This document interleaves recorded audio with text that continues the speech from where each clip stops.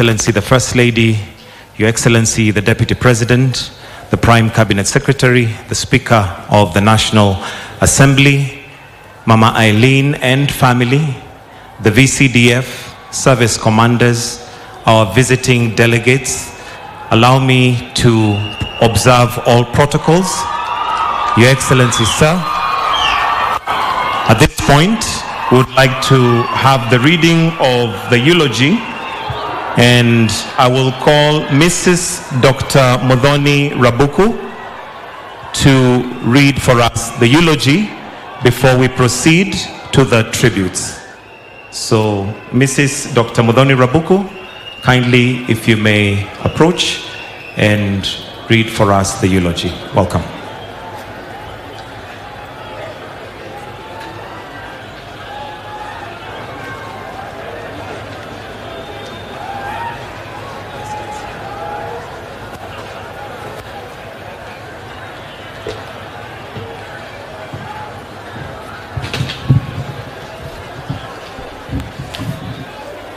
Your Excellency, my name is Mrs. Muthoni Rabuku, and it's an honor to be able to read the eulogy for our father, the late General Francis Omondi Ogolla.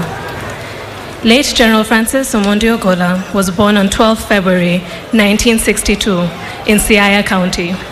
He was enlisted into the Kenya Defense Forces as an officer cadet on the 2nd of May 1984.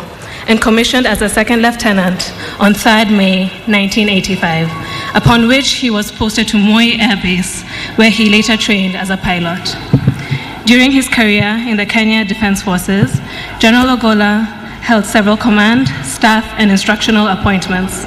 In command, he was a commanding officer, Laikipia Air Base, Tactical Flight Wing in 2007, and also base commander, Laikipia Air Base from 2008 to 2012. Upon promotion to brigadier on 10th April 2012, he was appointed the Deputy Air Force Commander and later on promoted to Major General on the 13th July 2018 and appointed Commander at Kenya Air Force. On 23rd July 2021, he was also promoted to the rank of Lieutenant General and appointed the Vice Chief of the Defense Forces, a position he held till 28th April 2023, when he was promoted to the rank of General and appointed Chief of the Defense Forces.